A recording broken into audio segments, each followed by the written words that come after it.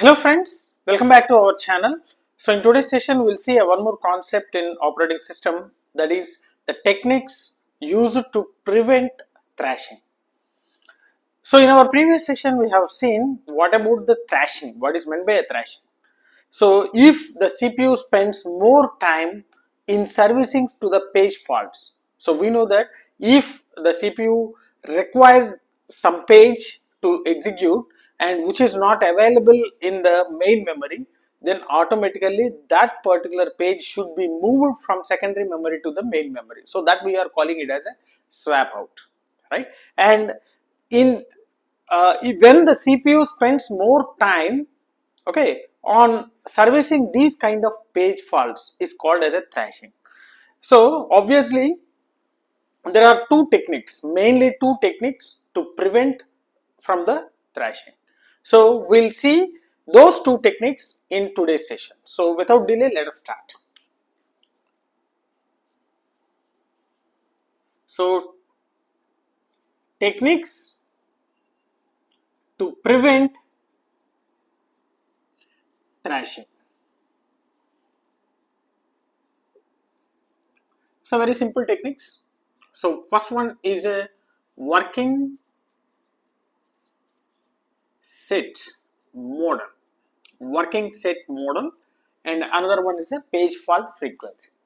So coming to this working set model, the name itself indicates, so this mainly works on principle of locality or locality model. Okay, we can say it as a locality model. Now what is this locality? So locality means at a certain time, okay, at a certain time period, the number of pages being executed repeatedly. So if some sort of pages were being executed repeatedly for a certain time period, that we can call it as a locality, and this will be representing with a word called a working set. Okay, working set. So working set means it will be having all the active pages that are being executed, so we know that there will be a page reference table, that we call it as a page table. So all the page references, that means whatever the page moved from secondary memory to the main memory, so the complete information about the pages which are being swapped in and swapped out, everything will be available in that page reference table. So the CPU will be executing a multiple pages, okay, multiple pages which are being loaded into the frames in the primary memory. So sometimes a few pages can be executed a multiple times, okay, so that we call it as a locality. And this working set means it is an active pages and represented as, sorry,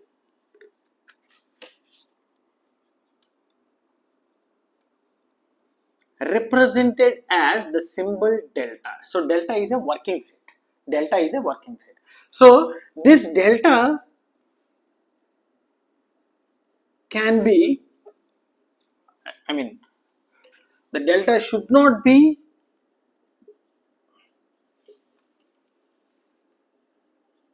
too small. So if the size of working set, okay, here the delta is a working set, so the size of working set should not be too small. If the size of working set is too small, the number of page faults will be occurred. So for example, if the working set is only 2, so that means the 2 pages, we are just considering the 2 pages, okay, the last executed 2 pages. So obviously there will be a more page faults. So here we will be having more page faults. And similarly, the delta should not be too large, because the number of pages will be loaded into that. Okay, the number of pages will be loaded, so we can't able to find these page faults, right? So the delta should be a moderate, that should not be too large and should not be too small. So that we are representing the set, how many pages we are considering is called as a this working set. Okay, now for example, let us take this is a order of executing the pages. So 2 3 3 4 4 2 3 4 3 2 2 5 6 7 7 5 5 6 4 3 6 5. See, let us take the working set size as a 10. Okay, some 10 pages, the last 10 pages we are referencing. So here let us consider 3 4 5 6 7 8 9 10. So this is a one set with a time period t1. Okay, and for example last, so 3 4 5 6 7 8 9 10. So this is another time period. So this is a one time period and another time period. So we are considering two time periods. So there are more number of pages that are being executed. Okay, this is the order of executing the pages. Okay, so we are considering the time period up to 10 pages. So here the working set will be, what we are saying, working set means whatever the active pages. Okay, so here what are the pages? There are page number 2 3 4 5 6 7. Okay, there are a lot of page numbers, but we are considering the working set as active pages at that particular time period. So in this particular time period, what are the active pages? We can see 2 and 3 and 4, that's it. So there are no pages of 5 6 7 in this particular time period. So the operating system will be allocating frames for only these pages. That means it will be allocating only 3 pages. Okay, 3 pages for this particular time period. Coming to this next time period, that means the time period means the last, here we are considering the last 10 pages, okay, that are being executed. So we can also calculate the working set for this particular time period. So you can see, yes, 5 is there, 6 is there, yes, 4 is there, and also 7. So this is a working set here. This is a working set. Okay, so here in this case, in this time period, only 4 pages will be allocated. That means the 4 frames will be allocated, right? So in this way, we can allocate the frames based upon the active pages which are being in working set. If the pages are not active, automatically those pages will be deleted or removed from the working set. So this will be keep on updating from time to time. Okay, so this is a one approach. This is a one approach.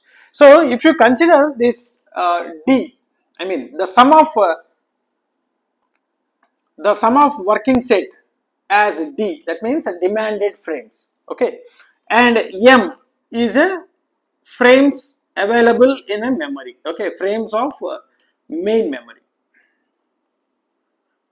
Frames of main memory. So here D means demanded frames. So not all the frames will be comes here. So the sum of the working set. Okay, the sum of working set. In this case, only 4. Okay, only 4. In this case, okay, sorry. In this case, only 3.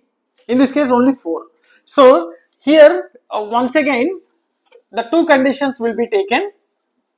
That is, sum of working set Si, that means it is represented as D, which is a demanded frames. So that are required. Okay. So because the working set will be having the active pages, these are the demanded frames. So if demanded frames are less than, okay, demanded frames are less than M, that means allocated frame, I mean available frames. So that implies what happens? Demanded frames are less than frames in the main memory. Okay, frames in the main memory. So no thrashing occurs. No thrashing occurs because all the frames can be allocated to the I mean all the pages will be allocated to the memory. So when the problem occurs means when the demanded frames are greater than the frames in the main memory, then the thrashing will be occurs. then the thrashing will be occurs. So always we have to work on this one. So always the demand frames should be less than the frames of a main memory. So this is called as a working set model, which will be working with the help of principle of locality. Principle of locality. So this is the first approach how to prevent the thrashing. First approach to prevent the thrashing. So let us move on with the second approach, that is page fault frequency. So hope you understood this one, and we'll see the second one, that is a page fault frequency. The second technique to prevent the thrashing. Okay, see, this is a very simple approach. Page fault frequency. So coming to this page fault frequency, so let us consider a graph. Let us take some x-axis and a y-axis. So x-axis, this is a number of frames. This is a number of frames, and y-axis, the page fault rate. Okay, the page fault rate. So always we know that always the page fault rate should be low. So for example, if the number of frames are less, okay, if the number of frames are less, the page fault rate will be high. Okay, for example, if the number of pages are 4, okay, sorry, number of frames are 4 and number of pages are 10, what happens? Well, only four pages can be loaded into 4 frames. What about the remaining 6? So there will be a swap in and swap out operations, that is called a paging, and obviously we'll be having the page fault rate. So the page fault rate will be very high if there are a very less number of frames. So that will be gradually decreasing with the increase of the number of frames. Okay, obviously if the number of frames are some 20, so automatically there will be no page fault, because the 10 pages will be directly loaded into the frames of main memory. So there will be no page fault. So that's why gradually, so with the increase of frames, with the increase of number of frames, the page fault rate will be decreased. So here we'll be having two things. One is the upper limit and lower limit. So this is the upper boundary, upper limit. We will be setting the upper limit as well as the lower limit. Okay, lower limit, right? So if the page fault, okay, the page fault is greater than upper limit, if the page fault is greater than upper limits, what we have to do? So then the number of frames should be increased. So the number of frames should be allocated, should be increased. Okay, so by suspending the other processes, frames should be allocated to the current process. And reverse, the second one, if the page fault rate is less than, is less than lower limit. So here what happens? The number of frames can be decreased. Okay, the number of frames can be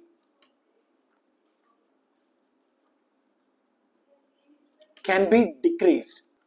Okay, how it can be decreased means we can suspend the frames which are not active. Okay, the pages which are not active in that frames. So those frames can be allocated to the process which needs a more number of frames. So these two things happens in this one. So based upon the page fault frequency, the number of frames can be either increased or decreased. If it comes with the increased, so whatever the frames which are inactive, so that will be removed and that will be allocated to the process which needs more number of frames.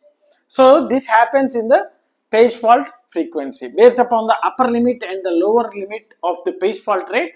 So we'll be deciding the number of frames which are going to be increased or decreased, right? So this is the page fault frequency. By using these two techniques, working set model and the page fault frequency, So we can prevent the concept of thrashing. Okay, so hope you understood, and if you really enjoyed the session, like my session, share my session with your friends, and don't forget to subscribe to our channel. Thanks for watching. Thank you very much.